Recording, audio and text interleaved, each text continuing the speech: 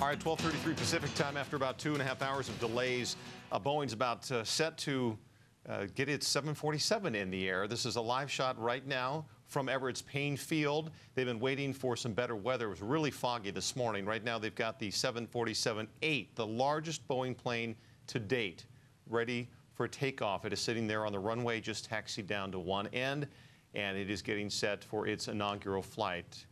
This is something that it's uncharacteristic of Boeing to roll out two planes so close together. Of course, the 787 came out a short time ago. It's taken a couple of flights, but the 747 is a little bit different. They have a passenger version and a freighter version of this. They're pinning most of their hopes here on the freighter version. It's the one that's a better seller. It is about 18 feet longer than your traditional 747. It's got a couple of new designs. I mean, basically, it's the same plane they've been flying for 40 years, but it has a new, more aerodynamic wing on it, and it's powered differently. The four jet engines now are flying with the Gen X engines, the same ones that are used for the 787, which are more fuel efficient and can a little more power as well, so they can carry those heavier loads farther and more fuel efficient. So right now, basically, we're waiting for that plane getting set to take off. It was scheduled initially to take off about 10 o'clock this morning, but around the Puget Sound, there was just a low fog deck, so they've been putting it off for the past hour. We kept getting half-hour updates, and right now it looks as though it is getting set to take off. We will see. All right, we're going to join our Seattle affiliate King 5 for the very latest on this. They have somebody on scene, aviation specialist Glenn Farley. Let's go ahead and listen in. Preparing to take off northbound out of Everett's Boeing Field, and it will just be a few more minutes, if not just a matter of seconds, before it goes. We'll see how long he may or may not hold up at the end of the runway.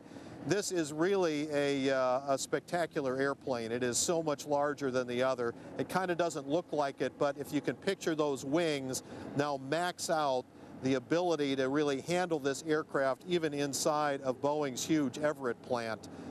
It has got a wingspan that's about 12, 13 feet wider, and they actually can't hang on some parts on the end of the wing until they actually get it out of the factory. It's almost 20 feet longer.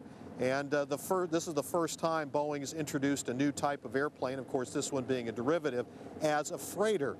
But the significance of that is that the world's heavy freight business is standardized around this airplane. So it's actually coming out as a freighter first.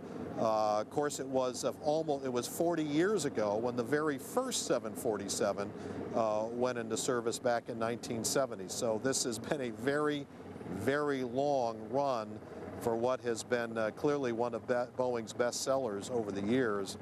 And this airplane, of course, also coming out as a passenger version after this. There's about 73 of these that are on order as freighters and about another 26 on order as passenger planes. Korean Airlines stepped up just a few weeks ago and put in an order for 5. So if anybody's listening to me, this is how we're going to handle this. When this airplane starts rolling, when it starts getting close enough, we're just going to listen to this airplane take off. And again, he is holding at the end of the runway, which is kind of what we were expecting here. Of course, it's the pilots on board, just pilots on board for these first flights that have to make that call. But we're just waiting, hopefully no more than a few more minutes here for this airplane to take off. The chase planes are moving around into position, and they are now on the west side of the airport. They'll go down, they'll turn around, they'll be off the wings of this airplane following it as it goes. So we may have maybe another minute or so, I'm thinking, before they go because of the way they're setting this flight up. Meanwhile, let me toss back to the studio if you got any questions in the meantime, because I think you've got about another 60 seconds here. I do have a couple questions. I know that there's been a lot of talk about this being so much more efficient, and it carries 60% more in terms of tonnage. Are there a lot of orders for this, Glenn? Is this something that a lot of companies, businesses have been waiting for?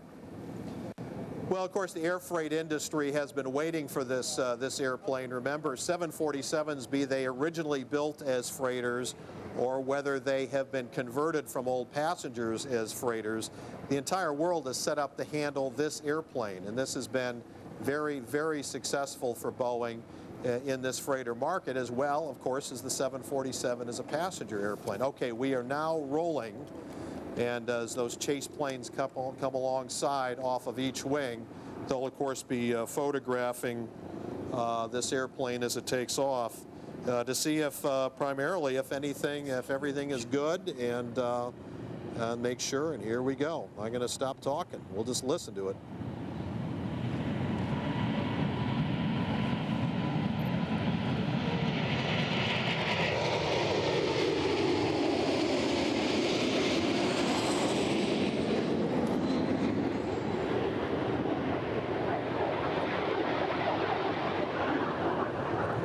And there it goes, Boeing's first 747-8, again the freighter version, in the air now, heading north out of Everett's Payne Field. The original plan was that this first flight would be about 4 hours. With the timing, the fact that you've got media here from around the world, we'll see if they stick to that figure, if they may come back a little bit earlier. And we'll see what happens there. We'll have a lot more for you at 5 o'clock tonight. That is a beast of an aircraft. Just watching it lift off the ground, it's huge. Your heart stops as it sort of lifts off the ground and you see it go into the air. Pretty exciting stuff. Glenn, thanks so much. Thank you, Glenn. The maiden flight of the new 747-8. And we'll be seeing more of that tonight at 5, yeah. Remember, save the cheerleader, save the world. Well, that catchphrase helped launch the King 5 News there at 12:40 Pacific time. And, of course, you just watched Boeing launch its 747-8, the largest of its 747s, 18 feet longer than the traditional 747, carrying a payload. I think we heard 60% more there. It's got some redesign there with the wing, and the 4 engines now powered with the newer engines, the same ones that powered the 787 Dreamliner. Give it a little more fuel efficiency and a little more power there, give it more loft when it's carrying all that extra payload.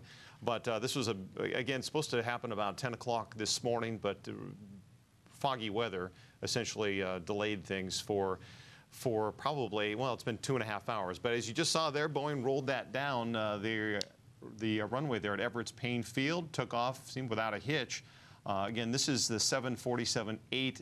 Mainly what they're going to be marketing this to is for a cargo plane. They have somewhat of a market for it for a passenger plane, commercial airline, but pretty much the focus of the commercial is they're really pinning all their hopes on the 787 Dreamliner. They will have some bit of a market for the 747, the larger size, but for the most part, that's going to be rolled out as a freighter at this point. Now, Northwest News Today.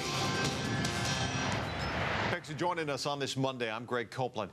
Boeing's biggest plane to date takes to the sky for the first time today. The 747-8 freighter took off from Everett's Payne Field around 12:30 this afternoon. Some bad weather delayed the flight for a couple of hours, but we kept an eye on it for you, carried it live as soon as it happened. This comes 2 months, of course, after the Dreamliner's maiden flight. King 5's Tim Robinson explains why this latest jet is also a major accomplishment for Boeing.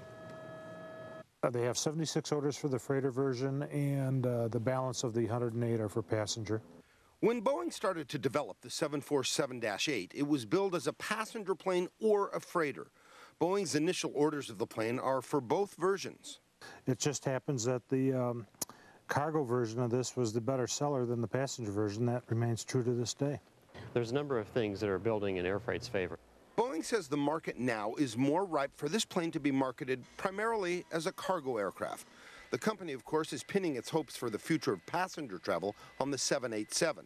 And like the 787, the new 747-8 is more fuel efficient, but in the end, it's mostly just big, really big, and ready for big payloads. The 747 does use the Gen X engines that were developed for the 787. It has a new wing, it has some new systems, but by and large, it's still a derivative of a 40-year-old airplane. Tim Robinson, King 5 News. The test flight is expected to last about 4 hours. It's scheduled to land back at Payne Field.